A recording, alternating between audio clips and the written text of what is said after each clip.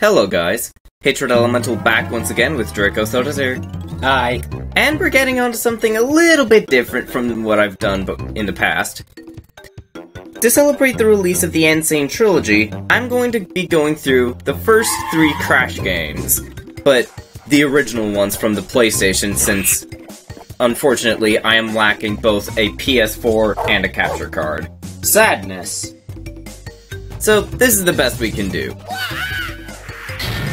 Don't get hit in the head with that thing. Back when video games were funny. Oh yeah. But in a good way. Yeah, I mean, funny video games are good. I like them. You know? And Crash Bandicoot is no exception. Oh, not at all. We need to wait on the title screen to get the story. I don't know why they did it like that, but, they did. There we go.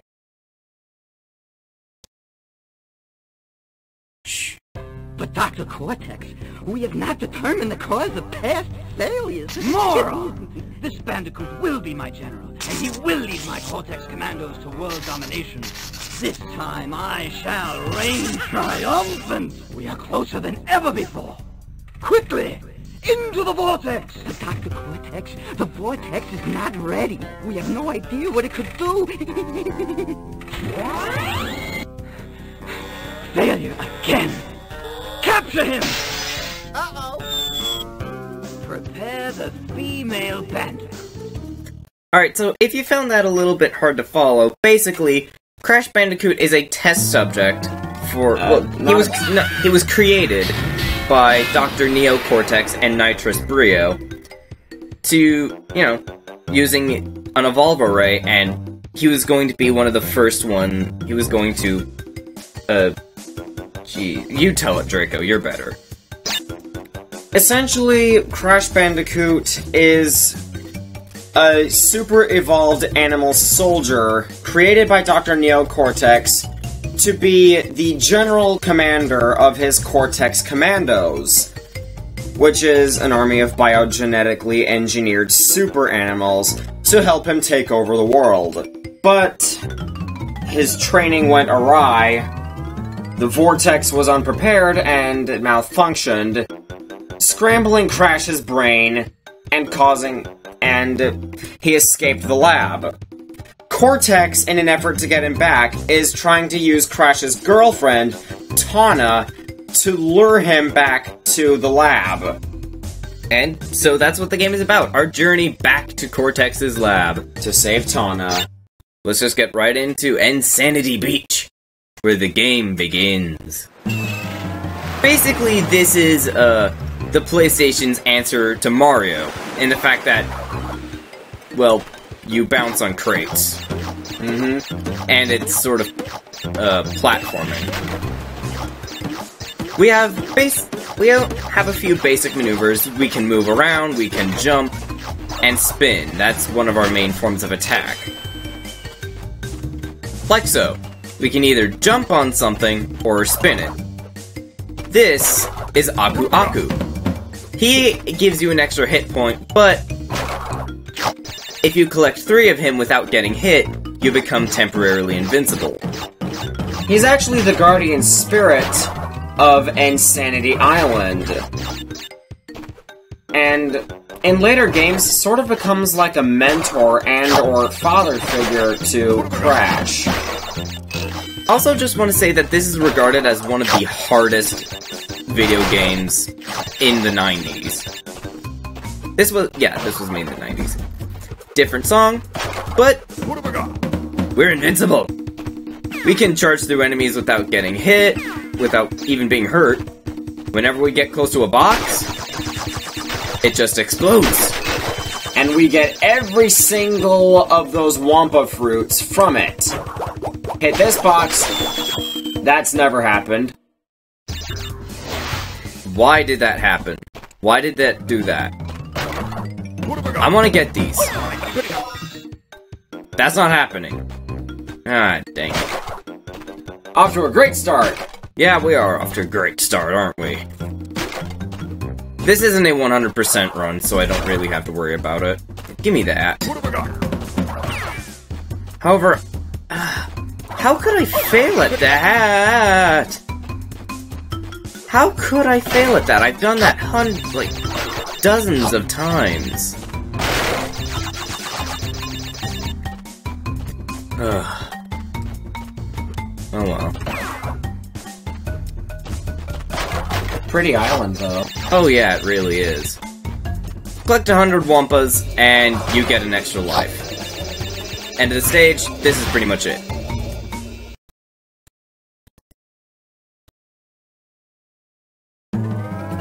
Jungle Rollers. I'm really used to being pretty much invincible at this point. You know, at least becoming invincible once I collect this, and not later on. Because, why did I have to screw up so badly? Why? Also, we have a couple of new crate types. The trampoline in a box, and TNT crates, if you saw those earlier. And we also have these little tokens scattered throughout some of the stages. Collect 3 of them, and you get taken to a bonus round. The TNT, if you spin it, it will blow up immediately and at least damage you. Whereas the if you hop on it, then, well, you'll start a 3-second timer. And it'll explode afterwards, obviously. That would have been an excellent chain reaction. Yep. Now this is a little puzzle. The puzzle that I'm actually really good at. But I get hit by the rolling discs of doom. And bonus round. Loading. Nice music. Simply titled Tawna. This is Tawna's theme. And the first bonus round is pretty tame, pretty easy. Hi, Tawna. So, question. Yes. If she's in the bonus round, and we can get to her in the bonus rounds, doesn't that count as us saving her? It should. I don't know. I guess it would be a pretty short game if that was the case. Yeah. Is it that was the case or that were the case? I don't... Oh well, got through it, new deaths, so we get this screen. If we don't die in the stage, we either get crates, dropped on our head, or we get a special gem. The special gem only comes up if we've destroyed all the crates in a level. Yep. And now, the Great Gate.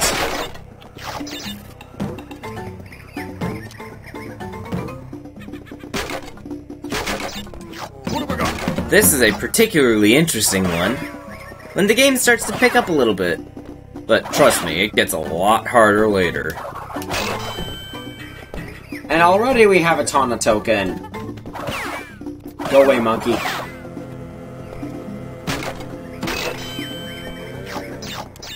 Might as well stockpile on lives while we can.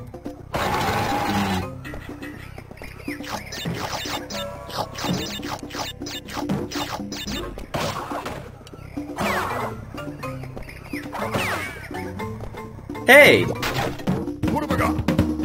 I'm invincible!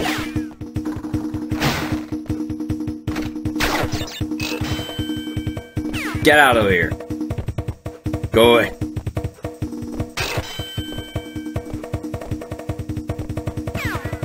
And get rid of you.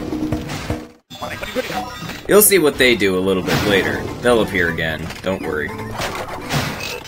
For now, bonus round! Again. Bonus round.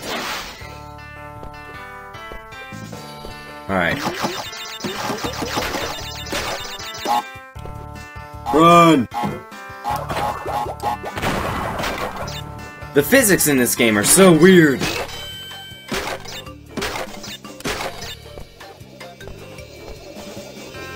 We get 2 lives here. Thank you! Update save game. There we go.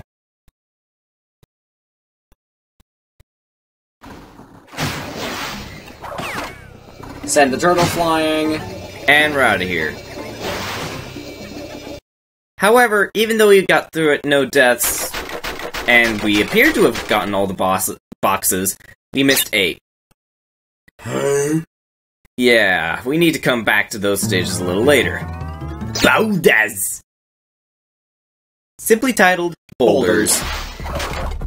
Anyone out there watch Indiana Jones by any chance? Well, Run, Indy, run! also I just want to say that Crash looks absolutely freaking terrified. Well, wouldn't you have that look on your face if you were trying to outrun a giant boulder? Well, yeah. But we've got a spirit guiding us through the woods. That spirit's not gonna do much against a boulder. I know. I almost screwed up there. It's really easy to do so, isn't it?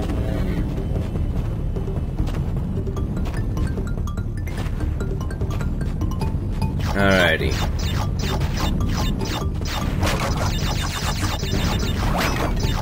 Get out of here, Wumpas! I don't need you. I want you, but I don't need you. Most precious of collectibles, I will hide and keep you and love you and touch you. I don't want you to touch me. Perfect. See? We get a gem. Mad skills.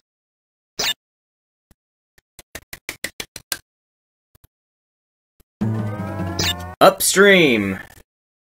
Water level. Sort of. Yep, it's a water level. Hey! What have I got? Put that mask on! What have I got? And already we have a Tana token. It's strange because you move faster when you're invincible. I didn't notice that. So the timing changes a lot. Give me all them lovely Wumpers. Doink. Get out here, fish. I love the music in this game. Yeah, the music is really, really good. Nice and atmospheric. It fits the setting of each level. And it gets better as the games go on. Yeah. What have I got?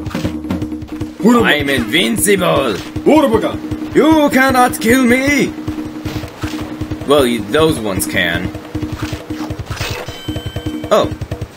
You can't hurt me. I have a plank on my face. I'm sorry, Aku Aku. It's strange how that works, isn't it? Yeah.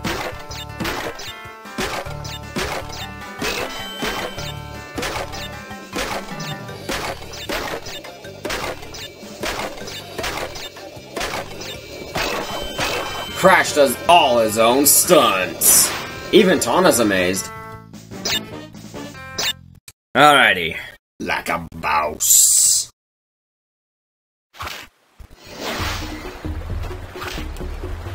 We don't have very much farther to go, but we still have a little bit. Right here. Dunzo. Great, but you missed 3 boxes. That's gotta hurt. Oh yeah. It's even worse in the remaster. And now for the first boss, where after this, I'm going to be ending the episode. Papu Papu.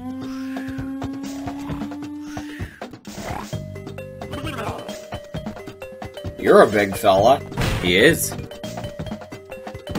Well, nice ass crack. This guy is the chief of the natives on Insanity Island. And he definitely looks the part. There we go, got him. You celebrate. He's not too big a problem, though. No. But with that, This is Hatred Elemental and Draco Soda Zero signing out. I hope that you guys enjoyed, and I'll see you next time in Rolling Stones. Epic references, epic. Goodbye.